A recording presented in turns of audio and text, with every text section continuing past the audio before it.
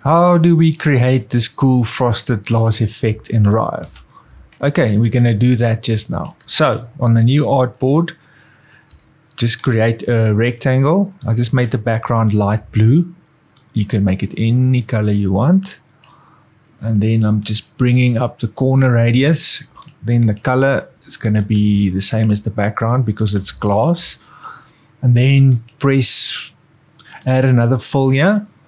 And we want a linear fill, but we want to change it so it's dark at the bottom and then light up there. Something like that. Then all we do here is we come here and where it says blend mode, the inherit, just make it soft light. And then also make sure that your bottom color is black and your top color is white. So I'm just gonna increase the opacity and bring that slider up. So okay, that's perfect now. So now we've got our main shape. Then duplicate the shape. Call this one rim. And then for the rim, all you do is you just add a fill. Make it solid, make it white, add feathering, make sure that your direction is set to inner, and then now you've got a nice rim light. Now you can just play, if you want it sharper, you just play with the amount. So if I make it 2, you can see it's nice and sharp. Then these two, I'll group them together, call this one top. Then I duplicate them. Call this one bottom. Okay, let's set up the bottom quickly. I'm just gonna delete the rim. We don't need that for now. I'm gonna take the bottom and just bring it out up there. And then I'm just gonna take selected colors here and I'm gonna give it this nice yellow color. Then what I'm gonna do is I'm gonna add another fill, solid fill.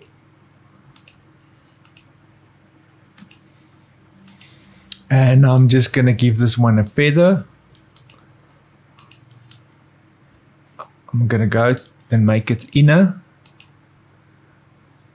So I just want to sort of outline here.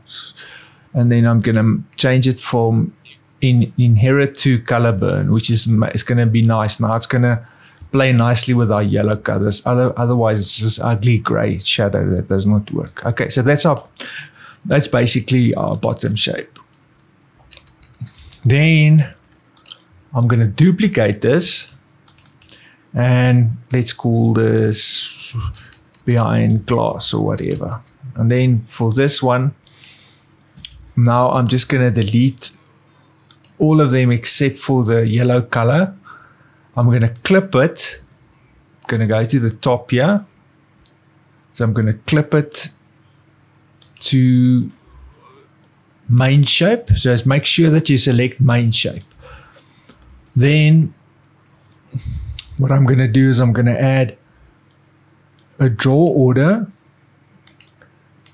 to have it, the target, to have it above the main shape. So now it's there above the main shape. And then all we need to do now is we just go to this behind the glass and feather it. And then you see it creates this nice sort of effect. You can also go to the opacity and bring the opacity down a bit. And then you get this really, really cool effect. And then because everything's in a group here, it works together nicely. Now, if you want to even take it further, you can go to your main shape and just add another fill. Put it at the bottom. Let's make it solid. I wish mine went to solid by default. Then I'm just going to choose this color. And okay, for this one, I'm going to just make sure that I choose maybe one of these colors.